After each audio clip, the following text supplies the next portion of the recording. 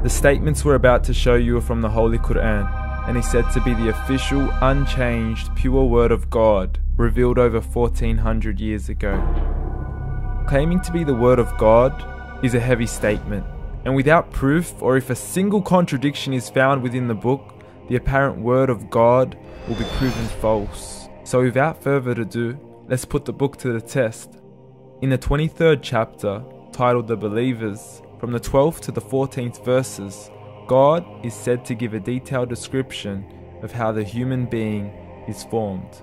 It begins by saying, "We then placed him as a sperm drop in a place of settlement, firmly fixed. Then we made the drop into a alaqah." We will translate this word very soon.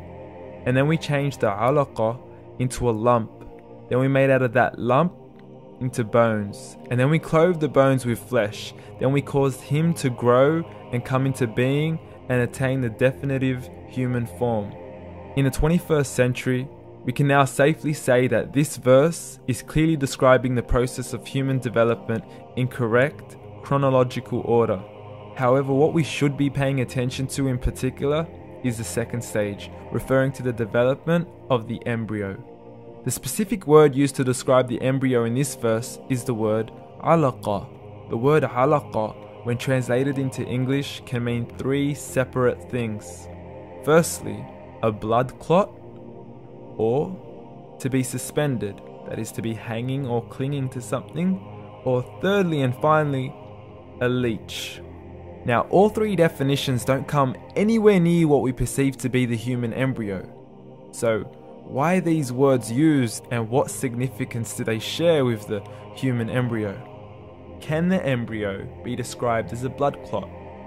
Well, what do you think?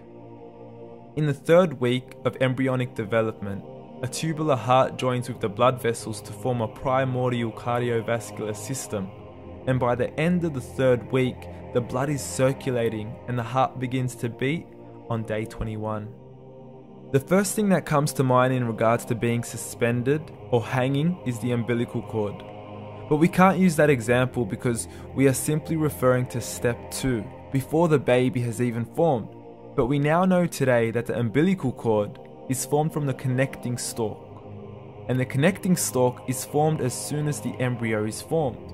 The embryo's connecting stalk has even been described by John Allen and Beverly Kramer as an object to suspend the developing embryo in the extra embryonic column.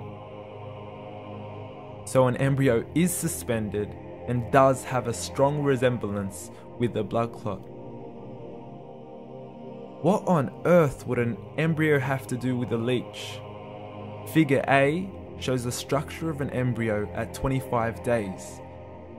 Figure B shows a leech.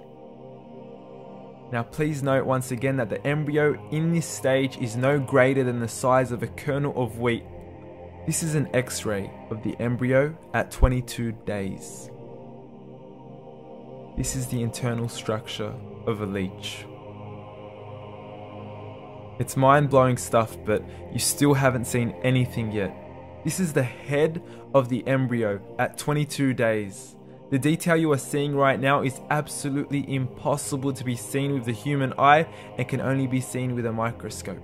This is the back end of a leech. There's no other words used to describe this other than mind-blowing. The pictures we have shown you are impossible to be seen with the human eye or even to be predicted by the human mind. Once again, the verses we have shown you were revealed over 1400 years ago to a man who couldn't read nor write. Are these the words of God? Descriptions of the human embryo in the Qur'an cannot be based on scientific knowledge in the 7th century.